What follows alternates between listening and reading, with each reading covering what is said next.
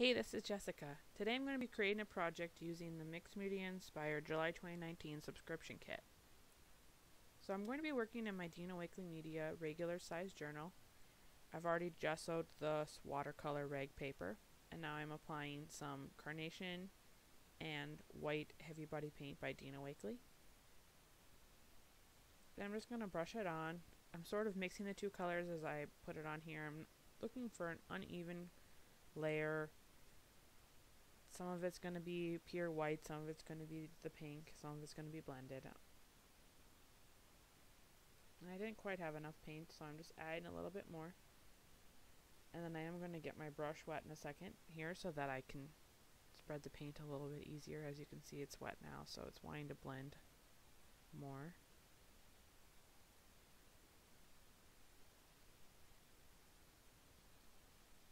And I'm just going to keep going until I'm happy that everything is evenly blended and the paper is all covered.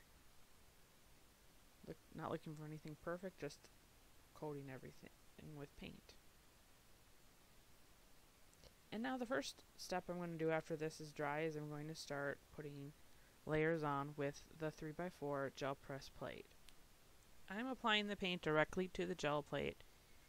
I could have also put it onto my craft mat and then brayered it on, but this I'm looking for a smushy print. Nothing too perfect, so this works great for what I'm trying to achieve. So using my brayer here, I'm just very lightly blending the paint together to kind of start to create a pattern. And I'm going to push it down directly to the page. And as you can see, I accidentally left a little piece there on the top I didn't push down, so I'm just going to patch it. It's not perfect, but that's okay. I didn't want it to be. Because I have so much paint left on the gel plate, I did grab my odds and ends journal and I'm making a print in there as well with all the extra paint. And now I'm going to apply my second layer. The first color I'm applying is Sky, and more of Carnation. I also didn't clean off my brayer, so there's some extra paint from the first print too. I'm going to overlap the gel plate with what I did for my first layer, and then I'm having it down. And I also dropped it, but whatever. It's not going to matter later, so I'm not going to worry about it. Again, the extra paint is going to go in my odds and ends journal. There's no sense wasting. And I'm just creating a cool pattern in there for later. Now, as you can see on the plate, there are little bits of paint left. I don't worry about it because it's all staying in my color family here, so if some of the paint from the previous prints gets into my next print, bonus color. That's what I'm looking for. So here I applied a little bit of peacock and fuchsia to the gel plate, and I'm gonna brayer it out. You don't want to press too hard, or it'll push all the paint right off the gel plate. I'm taking care to overlap each one of these rectangles so that there's a little bit of connection of pattern here. Making sure I push down really good before I lift it. And again, the extra paint goes into my odds and ends journal.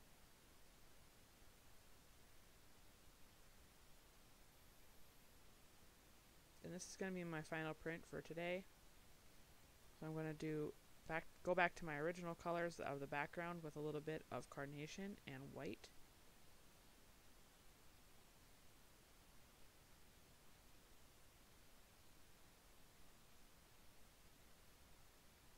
And I didn't really like how the middle print, the up and down rectangle turned out, so I'm just going to layer this over the top of it to try to fix it up a little bit.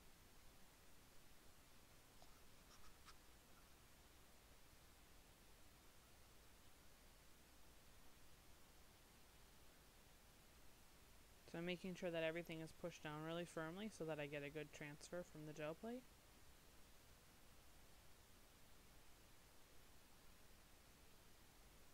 And now I'm going to, again, take the extra paint from the gel plate and put it in my odds and ends journal.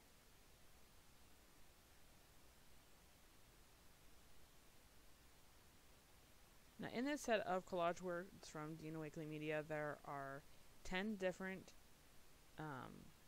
patterns or quotes, and they have them in both black and white. But once you take them out of this package, it is nearly impossible to get them all back in there. So I just suggest keeping them in some kind of resealable zip bag, and that way you can get in and out easy.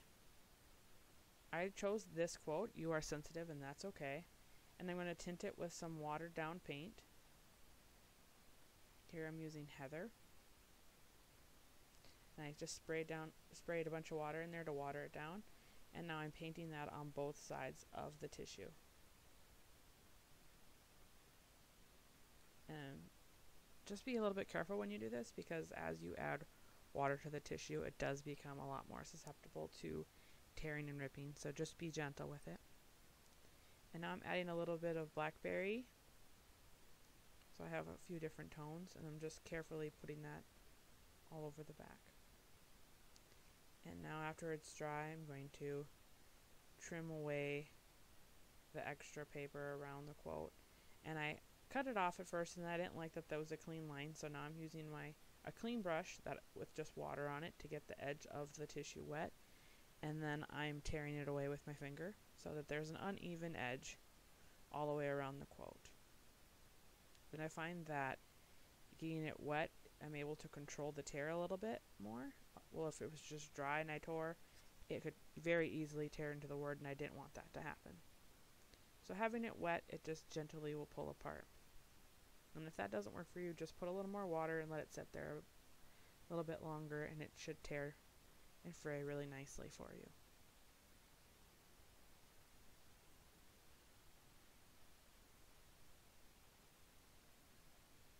And now that I'm happy with that, I'm going to put a layer of gel medium. And gel medium is perfect for things like tissue and newspaper and very, very lightweight materials, because it will also help with the things that are semi-transparent like vellum, and help it kind of disappear into the page. So you always want to put a layer down first, then put your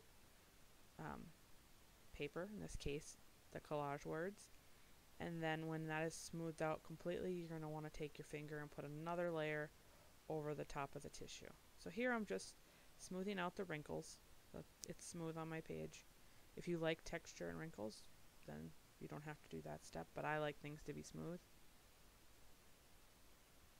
And now I'm putting a layer of the collage medium over the top and rubbing it in with my finger so that it soaks into the collage word tissue and makes it sort of disappear.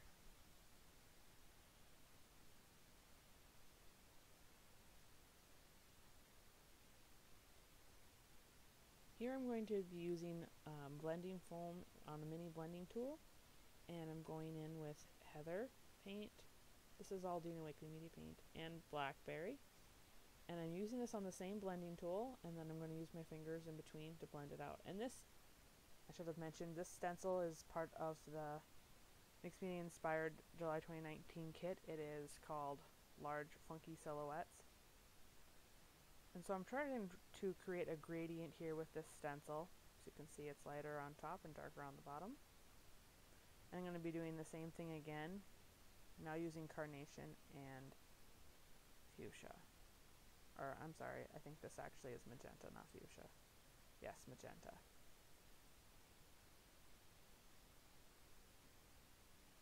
And I'm, again, blending it out with my fingers, and I got a little bit of the carnation paint on my finger to help make it a little bit of a softer transition.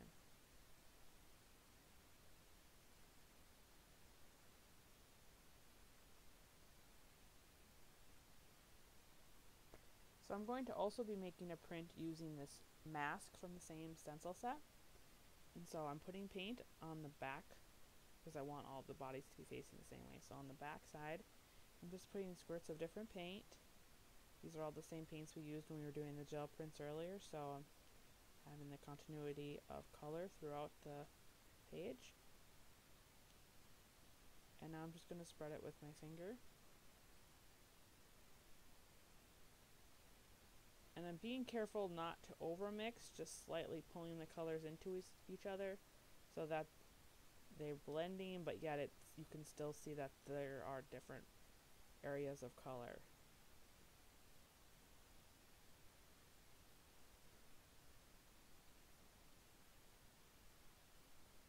So I am doing this very carefully, but I'm going around and making sure that the paint goes all the way to the edges of the stencil.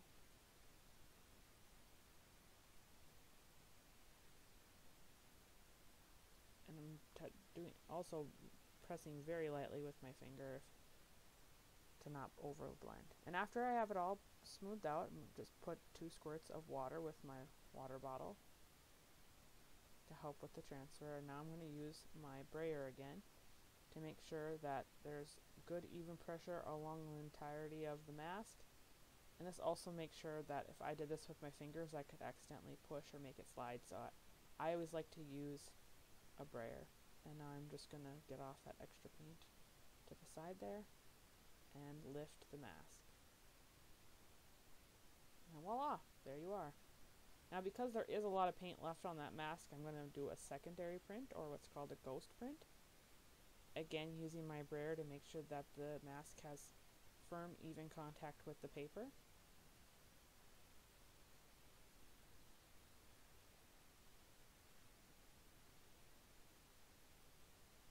And I actually like that ghost print even better than the original. So much so that I ended up deciding to use the ghost print. I'll save that original print with the full color for another project. And now what I'm going to do is, using my scissors here, I'm just going to roughly cut this out. Not going perfectly to the edge, I'm leaving a little white along the outside.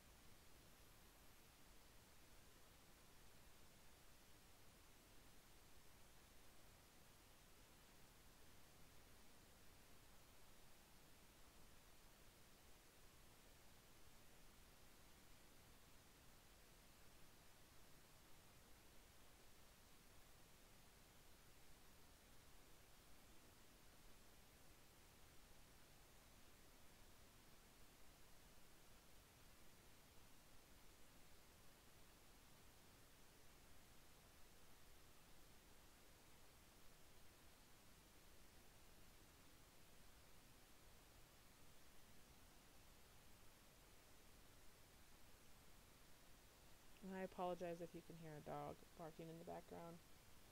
My dog is outside barking at a squirrel in the trees. Okay, so now that I got this all cut out, I'm going to put a little bit of the Aztec black and white patterned washi tape here. And I'm laying the mask on the paper so I can see where I kind of want it to go, laying it out on my page, and then making sure that the washi tape sticks out to the right side of the body there. And I'm tearing some of the strips in half so I have not perfect strips of tape. And I'm laying them out here and just seeing what I like.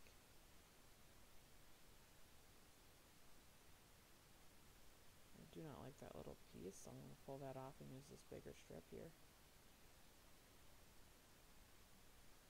And now that I'm happy with it, I can move forward.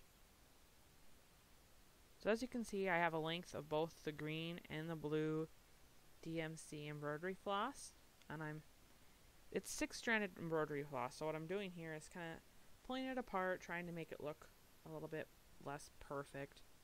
You know, if the strand's kind of frayed a little bit, I'm looking for something that isn't exact here. So, and I did end up separating it so that it was a 3-strand and a 3-strand piece, and then I'm just again continuing to pull it apart so it gets even more and more distressed looking here. And my original plan was to use both the blue and the green layered behind the mask cut out, but I ended up not liking the green color, so I got rid of the green for now. I'll use that on another project.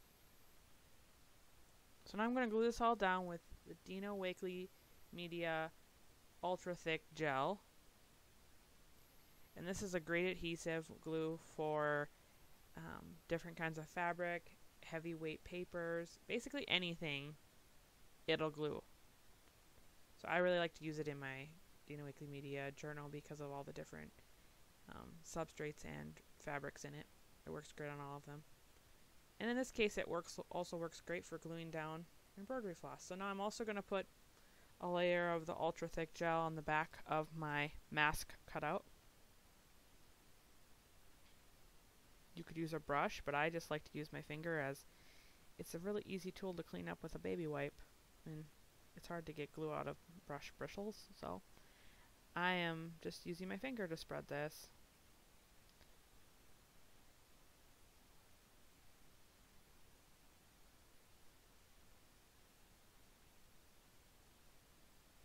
And I move it around a bit because I kind of can't remember where I originally wanted it.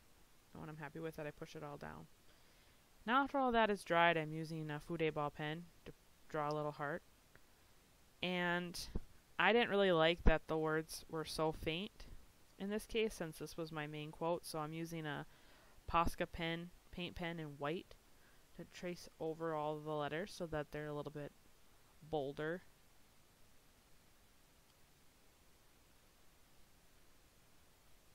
I could have left it as it is, but I just think that since this is the main quote, it just made sense to have it be a little bit bolder. And because the mask has so much white on it, it also helped balance that out so it wasn't just one stark thing that was white. So I'm not really being very careful doing this. I'm just kind of getting a rough outline and then filling it in. If it doesn't perfectly match the letters from before, I don't really care. Just roughly tracing it.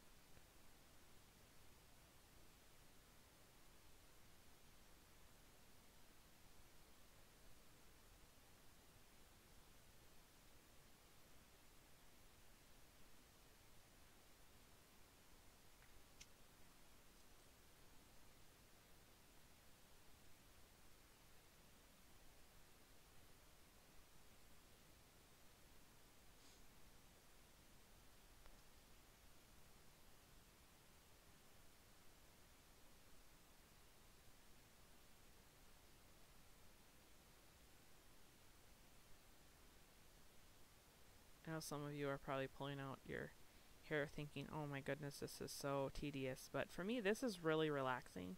I enjoy tracing and doodling things, so I always like to do those little extra details that I think add pop to my page. So to me, this was a no-brainer. Trace these letters, no big deal. But again, you could have just left it as is. Also, if you hadn't tinted it with paint, those words would have been perfectly white and visible. So I kind of caused my own problem with this, but I'm okay with it because I really like that the tissue is purple.